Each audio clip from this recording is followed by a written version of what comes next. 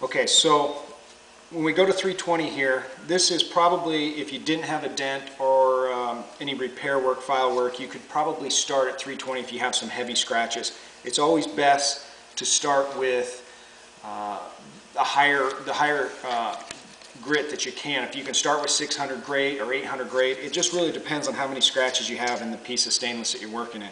So I'm going to go ahead and move to 300 here, and again, feathering it out a little bit more like I did the 240.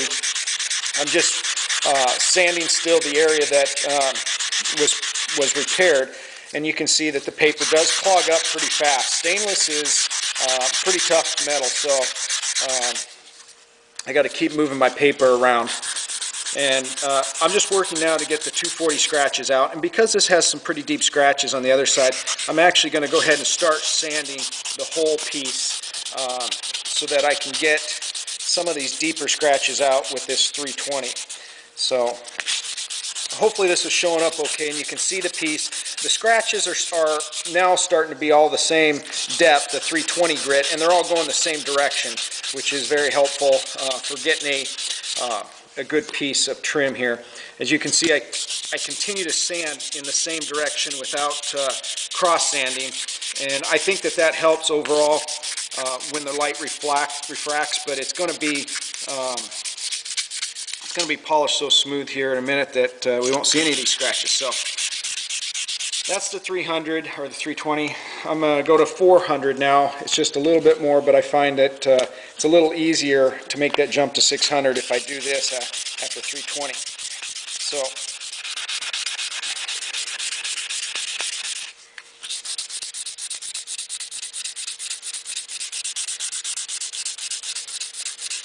I don't know if you can see that or not. It's starting to get pretty smooth.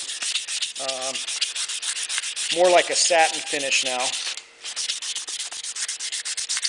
And I continue to try to move my paper around so that I get new sandpaper on it, because the grit gets wore down very fast from stainless. So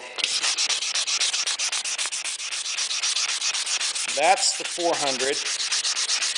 And it's, you know, the more time you spend on it, the nicer the end product will be. That's it's just how much time do you want to spend on a piece of trim. The next step, 600. I need some water. So I like to do the 600 wet. This is a 600 paper. It's a little bigger than what I need. Again, you can get all these papers pretty much at any local paint store, auto paint store, and the different grits, they sell them in all different packs. By using a wet 600, it allows the paper to stay a little bit, it doesn't clog the paper as much and carry some of the shavings away a little easier, so it actually just keeps it lasting a little bit longer for me. But I want to work the area over real good. Now at this point, you know, I've gone well past each one of the steps, but if I was, each one of the areas that I was working, I've kind of made it a little wider. If I was doing the whole piece, it wouldn't really matter because I would just go through it, but we're just doing a quick piece here to show you. And I'm making a mess of my paper table, but so that's the 600 stage, and you can always just check it and see if you see any deep scratches. You'll want to back up and do a little bit more. I can see just a little bit of the 400 scratches still, so I'm going to hit it again a little bit with 600. Okay,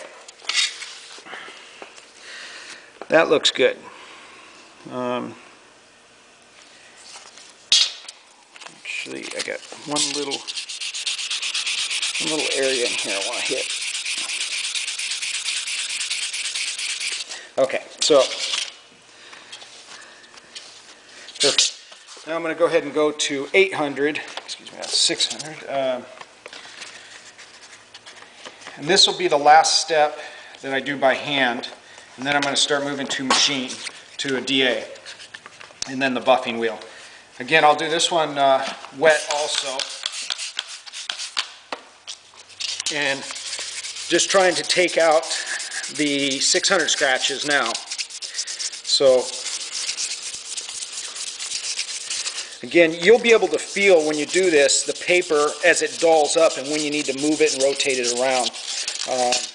If your polish is in really good shape and really is just dull and not a lot of scratches, you can start right here at 800 or even 1000 and just try the DA. It's better to try a little piece with not as much grit and see if it'll actually polish out, because it'll not only save you time, it'll save you money, not having to buy the paper.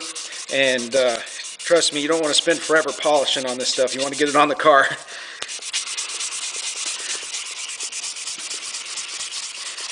Okay, so that's, at this point, basically just a satin finish. That's the 800. I'm going to go ahead and put a pair of gloves on now because I'm going to work with the DA. And at this point, actually, I'm going to put a jacket on. It's always best to wear some heavy protection in case something comes flying off. And I have this Carhartt jacket just for that. And these gloves are actually they're TIG welding gloves by Tillman. They're 24 CLs for the L's for large. I don't know what the C's for, but they work really good because they're a real nice leather. They're thin. I can still feel a lot of what I'm doing. So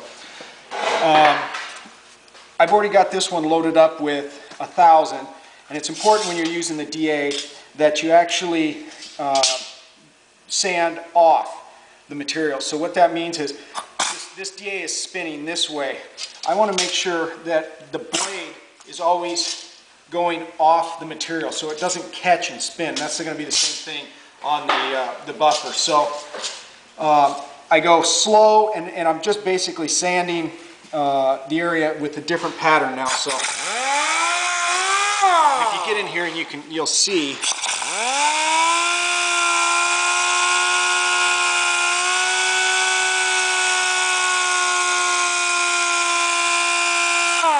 You can see the difference. I've done one side and not the other, and it's starting to look shiny again. We're at 1000 now, and I'm gonna polish off this way now.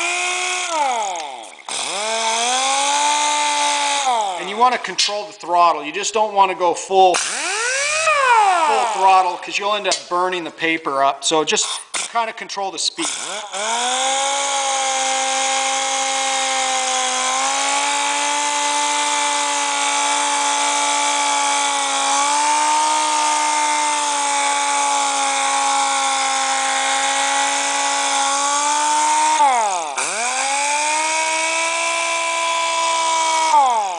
So at this point you can kind of see we're getting really nice, kind of starting to shine up. So I'm going to go ahead and shut the video off, but I'm going to do the same thing with 1200 and 1500, and once I have that done, just like I did the 1000 here, then we'll start part 3 and we'll go to the buffer and we'll finish this out to a perfect chrome finish shine.